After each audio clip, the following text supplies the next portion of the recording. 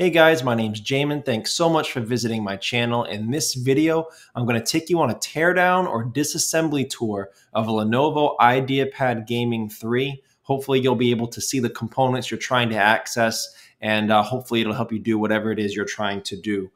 So first thing guys, power down the computer the correct way. Make sure it's off and unplugged from your charger. We're going to flip it over to access our bottom case screws. Now before we can get at our screws guys, there's actually two screws on this side in the back of your laptop you have to unscrew first. And then you take a small, flat, preferably plastic pry tool.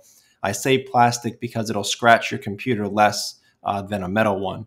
But then you're going to go along this seam right here and pry off this panel from your computer. Once that panel is removed, it will reveal this part of your computer, which has a couple screws that we've got to get at to take this bottom case off.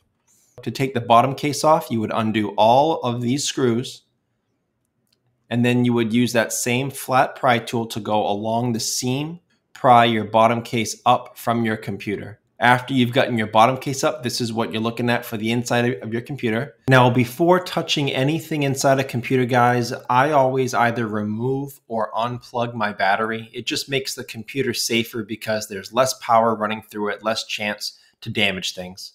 Your battery is right here. It's held in by 4 screws. If you want to physically remove your battery, if you want to simply unplug it, this is the battery plug right there. That black plug that goes into the metal port, you would pull this plug down toward the battery to unplug it. Okay, so once your battery is removed or unplugged, it'll be safer to proceed further into the computer. As a side note, guys, I have my computer sitting on an anti-static pad when I'm working on them. Either that or an anti-static bracelet. These are great ideas to avoid damaging anything inside the computer when you're poking around inside. So any tools or supplies like that, as well as any of the replacement or upgrade parts that we're going to go over, there'll be a link above, also below in the description, where you can get all those tools and supplies and all the replacement parts for the Lenovo Ideapad Gaming 3 in case you want that.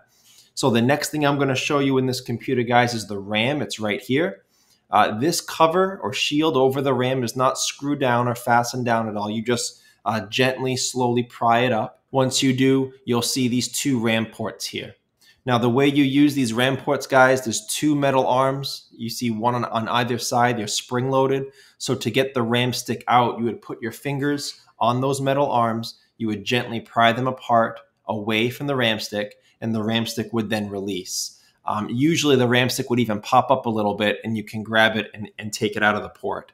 To put the RAM stick back in, as you see here, there's a long side of the RAM stick port and a short side of the port. So you can only put that RAM stick in one way, the correct way. You won't be able to put it in upside down. But when you get that in there nice and flush, then you press right in the center here, press it down, and those metal arms latch onto it, and it'll hold it in place. Now, as far as the RAM, guys, a little information for RAM. I think this computer takes a total of 64 gigabytes of RAM. So that means you can have 2 32 gigabyte sticks in here if you wanted to max out your RAM or anything under that.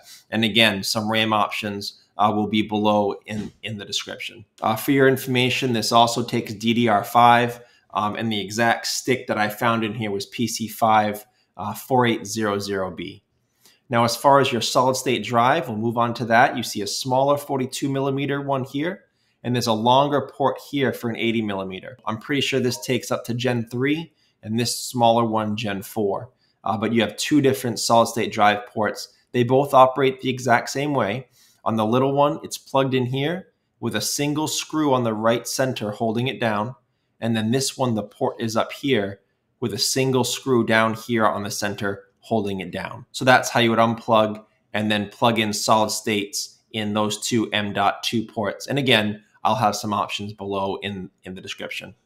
The next thing we'll show you guys, move over here, this is your CMOS battery. It's held on by double-sided tape. So if you're looking to replace this, you can pop that up fairly easily. And the red and black wires plug into the motherboard here. Now, just like the main battery or anything in a laptop, try not to pull on the wires if you can help it. Use your fingernails or a pry tool on either side of that plug to jimmy it out of that port. if you're looking to replace it. Also, if you're looking to just reset BIOS this way, which is sometimes referred to as a manual BIOS reset, you just have to hold that out or unplug it for 15-20 seconds, and that should reset your BIOS system. The next little component, guys, this is your Wi-Fi card here underneath the fan. The antenna wire, the black and white wires come out of here, they wrap around your fan, and they go up through this hinge assembly. And those are just snaps. Those aren't plugs. Those just snap right off of the Wi-Fi card. And then it's held down by a single screw right there, kind of like your solid state drive. And after removing that screw, this Wi-Fi card will pull out of this port here. Moving on, guys, you're looking at your touchpad assembly down here. You can see the touchpad ribbon cable come up and plug in here. Your keyboard ribbon cable is a larger one, plugs in here. If you guys are looking to do anything with your touchpad or your keyboard or with your USB board here, these type of ribbon connector clips are very fragile. They're easy to break. I'll play a quick clip right now showing you how you can maneuver these clips safely. Okay, so to take a ribbon cable out of this kind of connector, first you have your ribbon cable here, you have the port on the motherboard, and then you have this retainer clip over here. This clip opens and shuts like a book cover. It opens from this side, and the hinges are on this side. So in order to get that up, be very careful. Take a small flat pry tool, slide it underneath, and pop it up like that, and then the ribbon cable can come out. After taking the ribbon cable out, I like to put it back down for safekeeping so it doesn't get caught on anything and rip. These are very, very breakable, these retainer clips. And if you break it, you're most likely not going to be able to find a replacement, in which case your ribbon cable won't be able to secure down anymore, so be very careful. To get the retainer clip back in, you would pop it up again very carefully.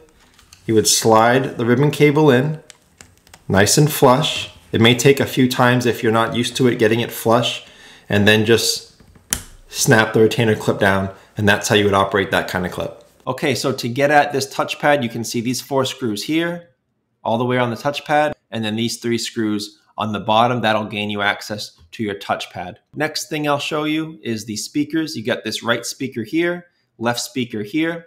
The right speaker doesn't plug into the motherboard anywhere. It's connected to the left speaker by this wire that runs down under your touchpad, and the left speaker connects to the motherboard right here. It's kind of a similar port to the CMOS battery. So again, not grabbing the wire, but using your fingernails or a pry tool is how you would unplug those speakers. The last thing that I'll show you is this massive heatsink assembly here. You have 2 fans, 2 large vents, and then the heatsink assembly CPU, GPU areas here. The fans, as you can see, they plug in right here, and the other one plugs in right here. Similar plugs to your CMOS battery. You would get it out the same way. Really try to avoid pulling on that wire. These fan wires are a little more breakable than even these other ones are. But you can unscrew these heatsink assemblies. You can see the screws here. They're kind of circled in orange. All the screws around the fan and the heatsink assembly. And you can get your heatsink assembly up to access your CPU, GPU. After that, you can blow out, vacuum out your fans if that's why you're here, to clean them out.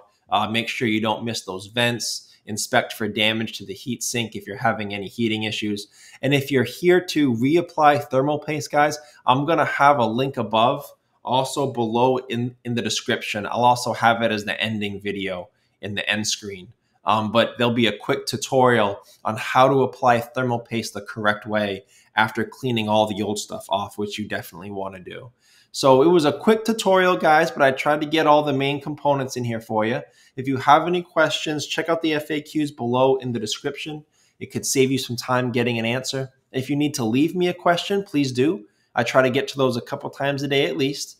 And again, any tools or supplies you need or any of these replacement parts, you can usually find in the link below in the description. So thank you so much for watching, guys. I hope this was helpful, and I look forward to seeing you on my next video.